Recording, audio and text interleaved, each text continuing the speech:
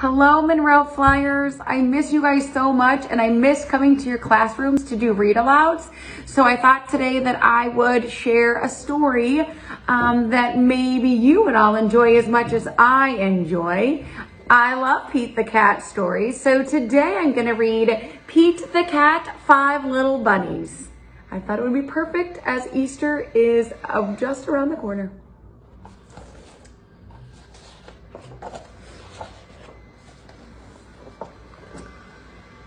One night, Pete was bunny sitting 5 little bunnies when all of a sudden,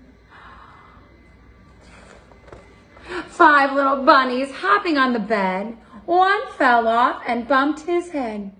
Pete called the doctor, and the doctor said, "No more bunnies jumping on the bed." How many are left? You got it. 4 little bunnies hopping on the bed. One fell off and bumped her head. Who's Pete's gonna call? Correct. Pete called the doctor again, and the doctor said, "No more bunnies jumping on the bed." So many bunnies. How many bunnies are left? 3 little bunnies hopping on the bed. One fell off and bumped his head. And again, Pete called the doctor, and what did the doctor say?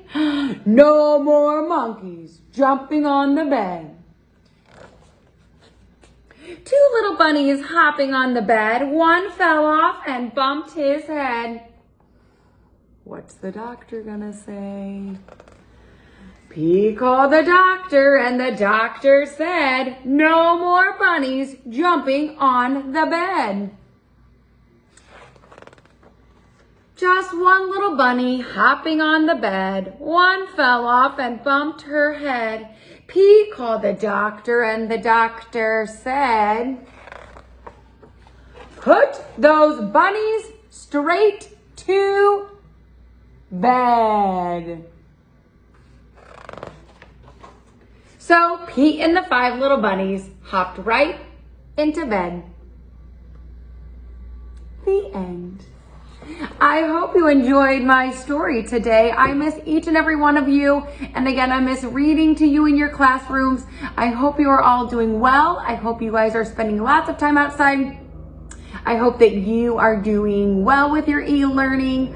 And I hope that you continue to keep reading. So just wanted to share a story with you guys and let you know that I miss you guys so much. And hopefully I'll be able to share a story with you again sometime soon. All right, guys, have a great rest of your day.